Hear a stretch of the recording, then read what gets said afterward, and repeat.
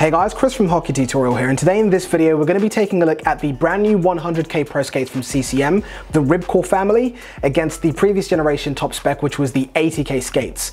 We're going to be talking about what's been changed when we look at the 80ks versus the 100ks to show you guys if the upgrade from the 80ks, or perhaps if you're in the 70ks or any other skate, might be worth doing when we look at the brand new 100k Pro skates.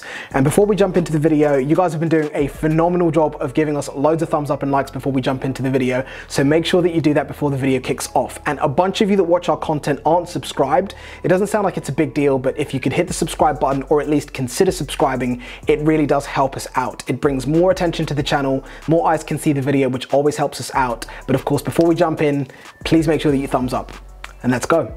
So starting off at the base of the skate as always and working our way upwards. When we look at the 100k Pros compared to the 80ks, CCM have upgraded the runners on these boots over here. The same with all of their top spec skates now to feature Steps black runners. That's that DLC coated steel that has that chrome-like finish, which has numerous performance benefits, especially when we compare it to the previous generation runners, which was the XS1 black. Now, while the XS1 black were black steel, they weren't DLC coated steel. That's a big difference. These runners over here featured an oxidized coated blade, which essentially helped to fend off the wear and tear of the game and maintain edge life a little bit longer than traditional stainless steel. But that black coating did come off easily when it was scratched or chipped or sharpened badly. Now, a big difference between these runners, aside from the actual quality of steel that's used, is also the height of the blade. Now, when we look at Steps runners over here, they are taller, that has that chrome-like finish. The DLC coated, which is that diamond-like coating on the blade, essentially doubles the life of the runner, means that it can really withstand the wear and tear of the game. It holds its edge much longer than black steel and just generally lasts and performs much better. The increased height of the blade means that it's able to add to your agility or your turning radius. You're essentially able to corner and turn much sharper, much tighter, because the steel is slightly taller. It gives you that greater turning radius on the ice. So a lot of benefits straight away when you compare the original XS1 black to the Step steel black featured on the 100k Pros. Now, moving up from there, looking at the holders, both of these skates are using CCM's XS holder, which features that dial that allows you to scroll and unlock the blade, pop it out just in a few seconds and pop in another one. There's absolutely no changes with the holders there. So where we're seeing changes over here is the runner. Holders, of course, are the same. Now, when we move up into the outsole of these skates, the 80ks over here featured a fully composite outsole, which had perforations or holes at the base to allow any excess heat and moisture to exit the skate. The idea behind this particular type of a two-piece skate construction was the boot, the outsole, which had numerous glues, clips and pins, and then the holder or the blade holder was then connected to the outsole. This is definitely going to be referred to as the traditional way of manufacturing a skate.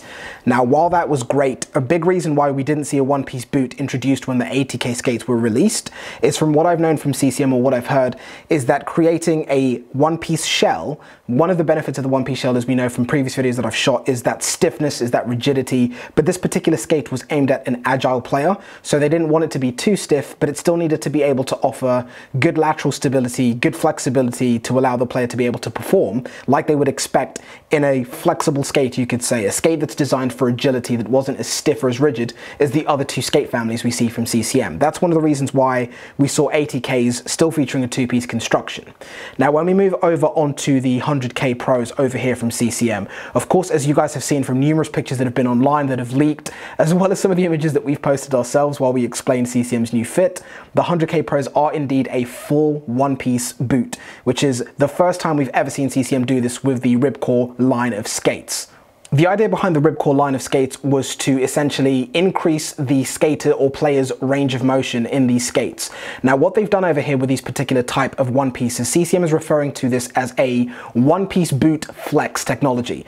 Now, what we get with this is, unlike what we see in the Jet Speed or the Supertax range of skates, which are very, very stiff in comparison to the Ribcor range of skates with the 100k Pros over here, these skates over here are designed to increase your range of motion and optimize your performance on the ice. Now, the way that works, you have the stiff one-piece boot construction that's not as stiff as the Jet Speed range of skates or the Supertax range of skates. This is a little bit more of a forgiving one-piece construction.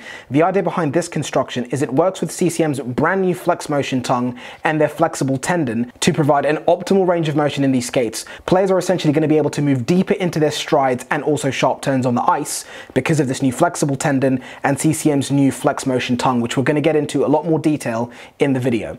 But essentially what we're saying is that this new one-piece construction is going to be CCM's most forgiving top-spec one-piece construction. So the stiffest will be the Super Tax, of course. In this case, we're going to be looking at the AS3 Pros. Now, when we move from the next family, we'll be looking at the FT4 Pros, which is going to be the second stiffest one-piece boot construction from CCM. And then the third and most forgiving is going to be CCM's one-piece boot flex technology, which is featured in the brand new 100K Pros. So what are some of the other benefits that you get with a one-piece boot construction? Of course, one of the big ones is going to be the fit. This is going to be a much closer fitting skate to your feet. Aside from, of course, being able to go custom and have the skate fit your feet perfectly, this entire skate is going to be thermoreactive. It's going to be able to contour and wrap to the shape of your foot from all sides, what CCM likes to refer to as a 360-degree fit. So you're going to get a very, very close and comfortable fit with these skates. In addition to that, you also get direct energy transfer with the skate because there isn't an outsole, there isn't glue, clips and pins in the base of the skate interfering with any movement or motion that you make with your feet directly onto the blade. So those are the two major benefits that you get with that skate. Of course, because you remove the glue, clips and pins from the skate, you also do get a weight reduction in the boot. But with these two particular skates over here, I will of course show you the weight that you get out of these two boots. What I found is the weight difference between them isn't as significant as I thought. And if I was to take a guess, that's going to be because of the step steel, which is much higher and much taller than what we see with the XS Black. And of course, if you can see from the shot over here, the tongue looks much taller, much bigger. And in addition to that, of course, this is CCM's XS tongue, which we'll touch on later on in the video, which has additional components in the toe section to allow you to switch the tongues out. I think some of these new key technologies are going to be some of the reasons why the weight difference between these two skates wasn't as drastic or as dramatic as I thought it would be. So the way I'm going to be looking at the weight of these skates is with the runners off, because these 80Ks featured the XS Black or the XS1 Black, which are significantly shorter than step steel, so there's a big difference in the weight of the blade. So this will give us the weight of the skate. Of course, I'll weigh the skate blades as well, so we see the difference there. So you'll have the total weight of the boot and the blade, but I thought this would be a good way to do it. So if we look at the 80Ks first, pop them onto the scale, those come in at 762 grams on the scale. Next up will be the 100K Pros. These are the brand new ones. Those are sitting at 760 grams. Okay, it's just flicked back, 759 grams. We'll call it 759 grams as the scales are kind of like flipping back and forth. So there's essentially a 3 gram difference between the 80Ks and the 100K Pros. Okay, now taking a look at the weight of the runners. First up is step steel. I'm actually going to position it like this, if it will stand, just to be a bit weird. That's coming in at 163 grams on the scale. So if we move that away and we look at the XS1 Black blade, this is what you'd find on the 80K. That comes in at 132 grams. So there you go. So if I show you the weight of each of these skates separately, and then of course we add on the weight of the blades, so we get a total weight of the skate and the blade, and we can also see the weight of just the skates or the boots themselves.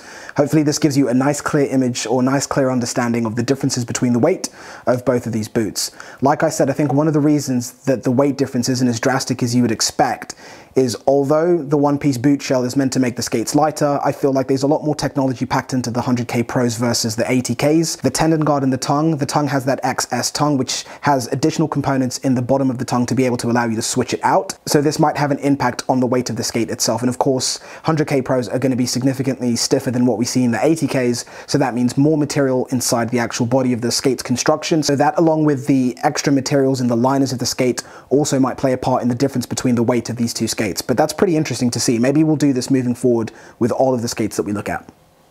So now when we move up into the quarter package or the actual boot construction of both of these skates, CCM used their flex frame technology with this original 80K skate over here, which featured that two-piece construction. And as we've said with this features CCM's one-piece boot flex technology. Now we've already touched on the benefits there, but some of the other differences that I've seen looking over these skates is when we look at the heel section on the back of the 80Ks over here, it featured a lot of synthetic leathers and additional material, essentially non-performance components in the heel sections of the skate.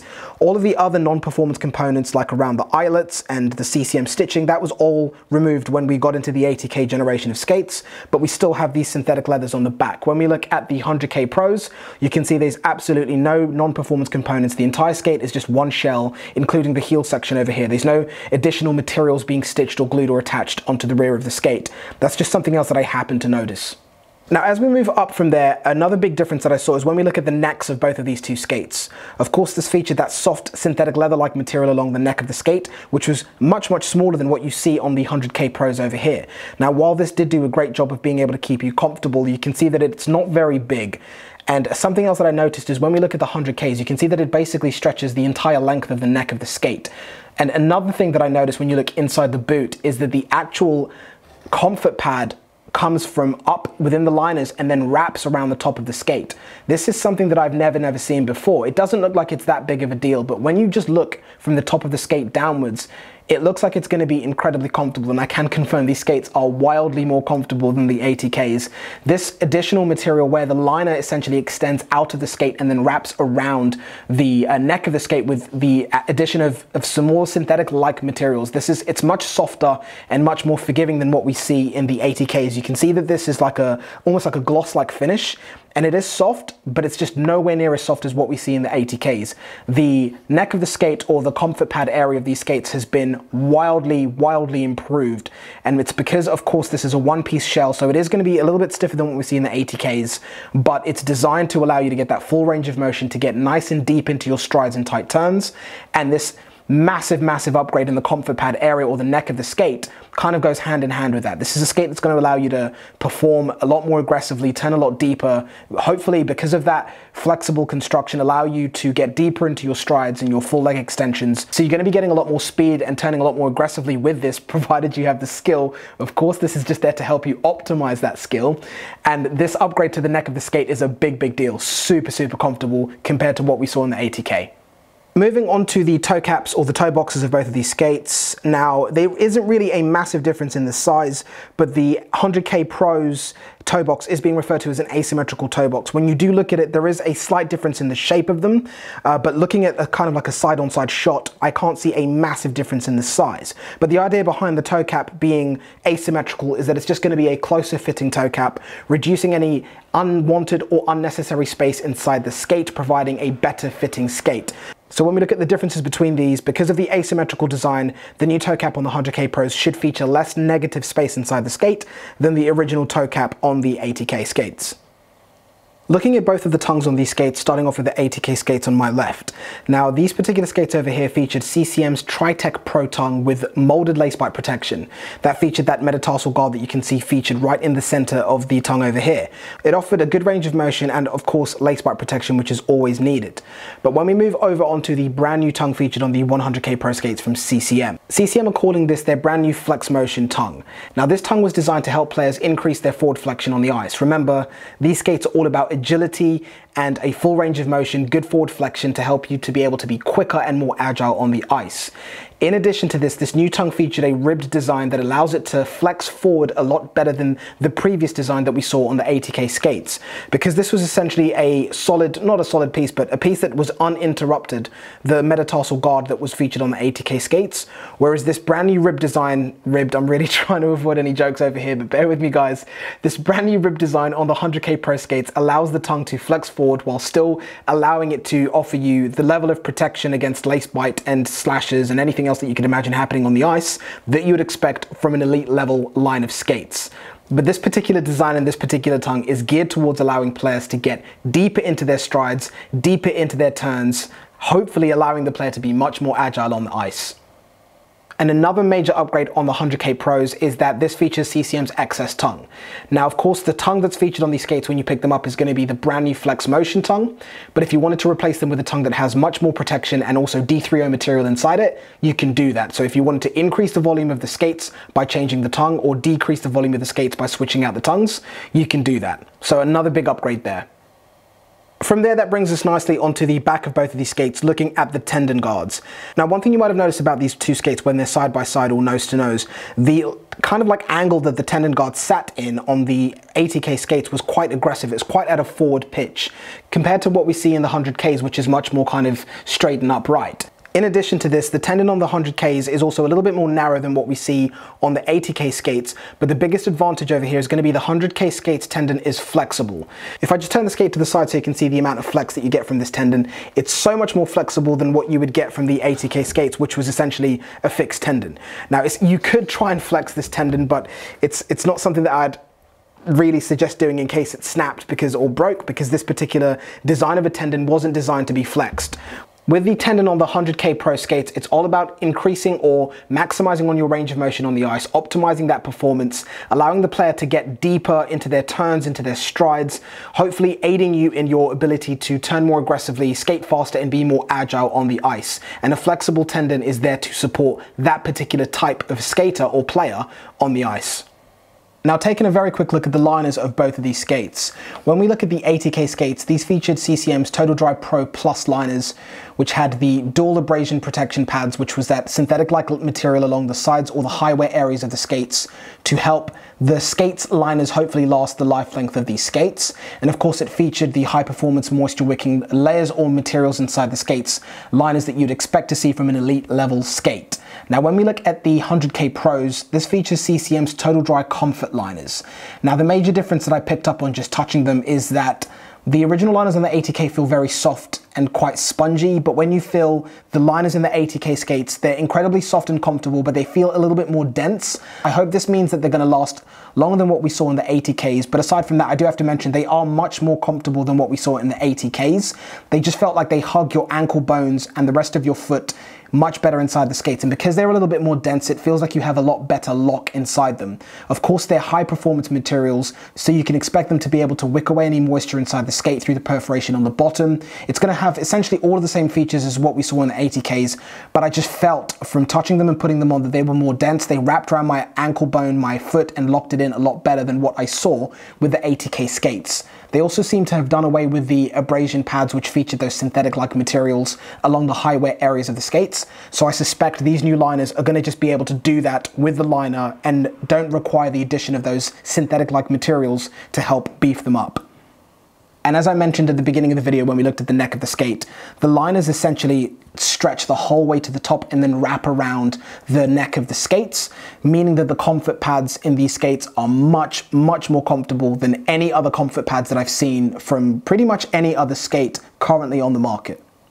I've seen a few comments asking why we don't look at the footbeds in these skates anymore. If I don't talk about the footbeds, it's essentially because there's no major upgrades there. They're either identical or it's just a simple piece of foam footbed, which you'd see in any skate pretty much at any level, and that's exactly what we have in the 80Ks and the 100K Pros. They're essentially the same footbed. There's no major differences, just a very thin piece of foam. As always, guys, a big thank you for watching the video all the way to the end, and a big thank you to CCM for making this video possible by providing us with the materials and the skates to be able to create this video for you guys. This has probably been one of the most requested skate videos that I've seen when we look at comments and inbox messages that we get on Instagram and Facebook, so I'm glad that I could finally bring this video to yourselves. Make sure that you give the video a thumbs up. Of course, if you're looking for where to purchase these skates worldwide, whether you're in the UK or in North America, links will be down below in the video description to the best places that you can go to pick these skates up. Big thank you for watching. Don't forget to subscribe, thumbs up, and I'll catch you in the next one. Take care.